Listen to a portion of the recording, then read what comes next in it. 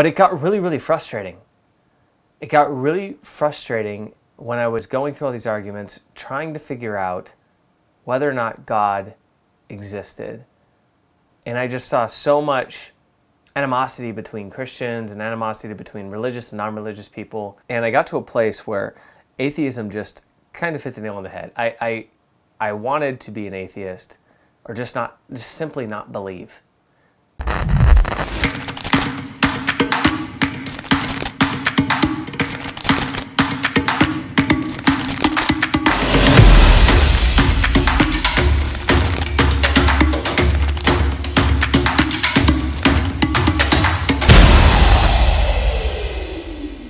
What's up, everybody? This is Josh for Practical Theism. Today I want to talk about that time that I became an atheist. An atheist, believe it or not. I mean, you're watching a religious channel and some guy became an atheist. Big whoop-de-doo, right? All of a sudden claims there's God and there's no God. And this was a specific part of my journey that I found particularly frustrating. You know, when I was going through all of the history and learning about the faith and trying to figure out this whole thing, if like God exists, and that was really where I started in my journey. I needed to go back to find out whether or not God exists, because if he doesn't, this is all just kind of moot points. Like, what are we doing? Why are we talking about debating over faith if it's not even true that God exists, right? So I started evaluating all of the arguments for and against God's existence. And to be honest, growing up, I wasn't even aware that there were arguments or proofs as they've come to be known. Things like the contingency argument, the fact that everything in this world is contingent on something else, meaning like I'm contingent on breath and air and oxygen and food, and you know, I need these things to survive. If I don't have them, I cease to exist, right?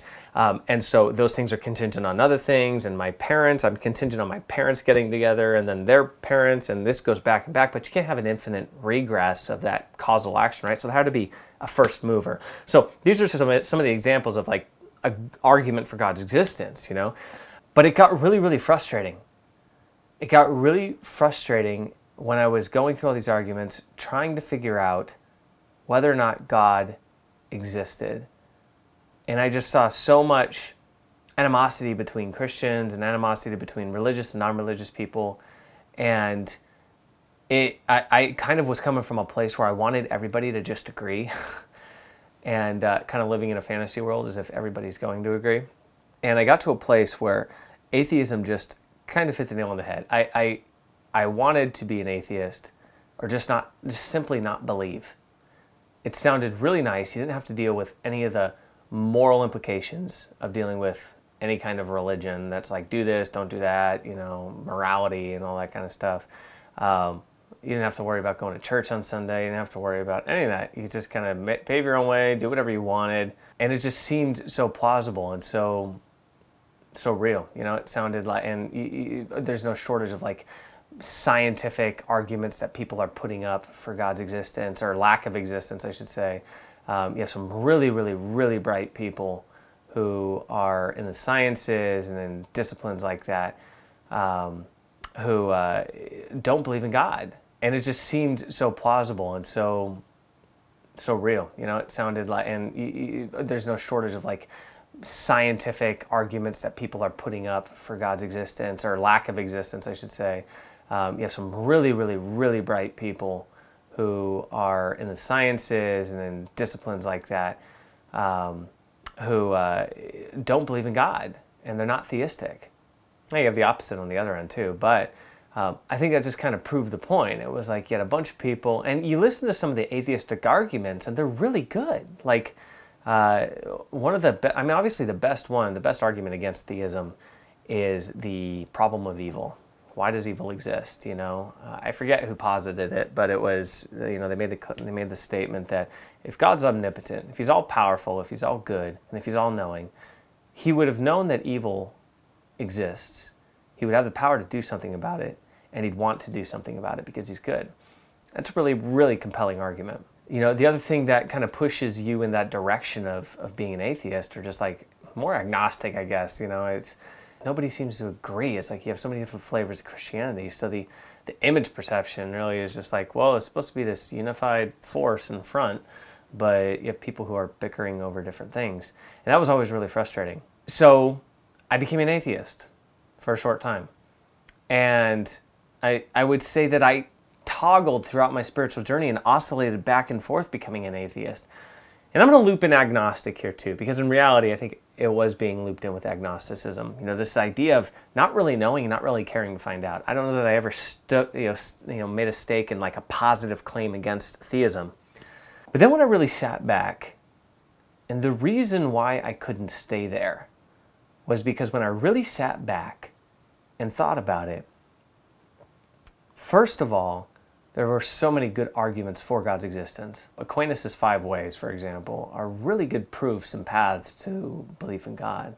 And when I really sat back and evaluated the arguments for and the arguments against, the arguments for always had a consistency and a coherence to them that the arguments against didn't.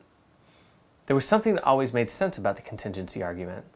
There was something that always made sense about the first mover argument, and I couldn't shake that. So it flipped me into this idea that there had to be a creator. You can't get something from nothing.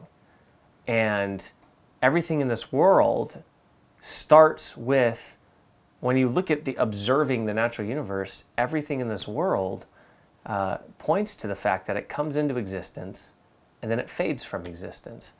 And that was a reality I couldn't really skirt, you know? And so I had to rest in the fact that at least there was a God, or something that we would call God. The big clincher for me was, all growing up, you hear people say God, and then you hear people say like, oh, some force that started things. And you never really kind of put the two together. You're always like, you know, a lot of atheists, and for example, that I talk with, they'll say, well, there's some force started the universe. You know, some force out there started something. And the theist goes, yeah, God started everything, right?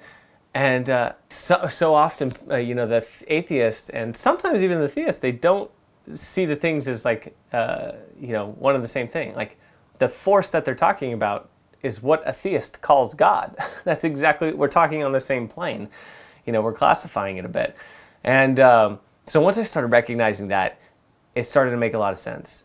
When I got to that place of understanding, like, okay, there was a creator, something that created all of this. That's what a theist would call God. These paths are leading me to that. You have to get to a place where you have to rest in the conclusion that the information is pointing you to, even when you can't make the entire thing. And I think that's where faith comes into play here, because faith isn't the absence of reason and the absence of logic. Rather, it takes logic and reason to the furthest extent that you can, and it trusts the conclusion that it's pointing to. And so you do that with anything. You evaluate the claims, and you identify which makes the most sense. And it was at that point I got to a place where I could get out of my atheism, out of my agnosticism, and step back and say, you know what? All the evidence is pointing towards the fact that there is a creator that created all that we see. Everything from the design argument, which states that this entire universe is so complex, it had to have had an intelligent designer behind it. There are so many things that we can't explain by random happenstance. And to the contingency argument, which really was the clincher for me, meaning things can't infinitely regress in terms of their causal action. There had to have been a first mover or a non-contingent cause that created everything, that contains within itself the reason for its own existence. And that is what we call God in the theistic world. Those arguments were really, really powerful. Anyways, I just wanted to share that because I think it's really important to understand that, like, believers don't just go in blindly to faith. A lot of them really focus on, it's got to make sense to you in order to believe it, because the only reason to believe something is because it's true. So if you're watching this and you're like, I'm on the fence, I really don't know, I would just ask, have you evaluated the truth claims that they're making and the reasons behind, the credible reasons behind each position? And where does the evidence point you? And that was finally when I was able to get out of that agnosticism and that atheism and be like, cool, there is a creator. That moved me into the next stage of my journey, which was this idea of deism. And that God is, how do we go from God exists to he's a personal God and he's actually involved with his creation? Deism is the belief that God is uninvolved with his creation. He set it up, kind of wound it like a time watch or a mouse, and just let it go and is not really involved with it.